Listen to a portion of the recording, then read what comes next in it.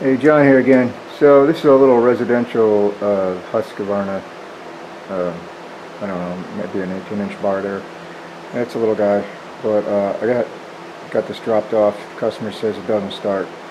So I just went through the motions, and of course it started. But so I just want to make a quick video on how to adjust your carburetor if it's out of whack, because I had a feeling that's what it was, because he said it ran fine and now he couldn't start it. And again, so I blew it out and cleaned it up a little bit. Actually, it was not even really dirty compared to some chainsaws. But so anyways, these low and high, I tighten all these all the way down.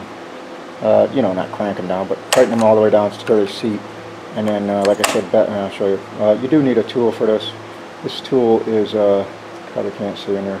It's got like little tiny knurled things. It's basically, it is a specialty tool for these, but you can get these anywhere, probably Amazon for half of nothing. But a lot of times there are the screw adjusters. Sometimes they're Phillips, sometimes you can get a flathead in there. If you don't have one of these tools, it's possible to, well, let me take that off again and look. It's possible sometimes you can get like a little pair of needle nose on them. Nah, well, you could. You'd have to take this plastic piece off.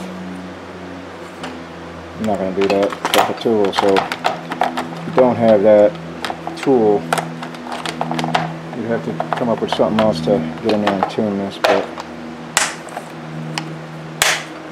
anywho, alright, so let me back these down, or tighten them up.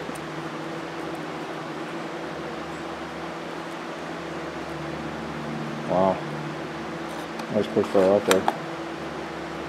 There's one, two. That one's about 2. The other one's about 2.5. The low and high got to work in conjunction with each other, but the thing probably won't start without throttle now. Well, let me see if I can start this. I got my finger on the throttle, see if it'll start. See, it won't stay running, but so the carb is all the way back down. So what I do is I go in there, first I set my little tool up with there's writing on it. I like to use that writing in the center, so I know how many times I'm turning it. So I'll go in there and go. Geez, I didn't tighten that. Alright, so there's one turn, 1.5 turns. Same thing with the high. I'll go ahead and back it out. 1 turn, 1.5 turns. Now technically this should start and run, and then I'll tune it from there.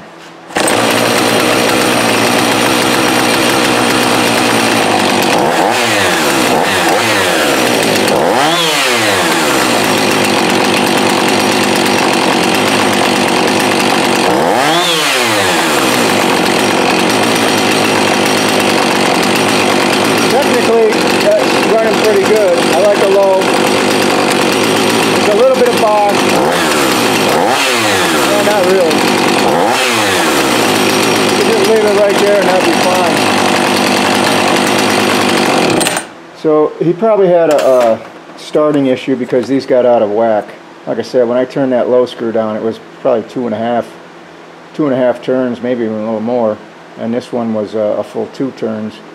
So I just set them at a 1.5 turns, which basically, if you get them little books, little repair books or service books, that's what they're telling you to do. So it starts right now. Now it's warm, but I'd like to do a cold start. I might just let it sit a little bit, see if it'll run just like that.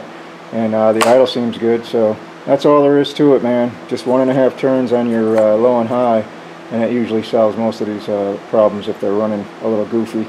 Especially if you start this thing, it's hard starting, you know, you couldn't start it, wouldn't start, like he's saying, wouldn't start. If you just go ahead and hold the throttle down and try to start it and it starts, it's generally just these are out of adjustment.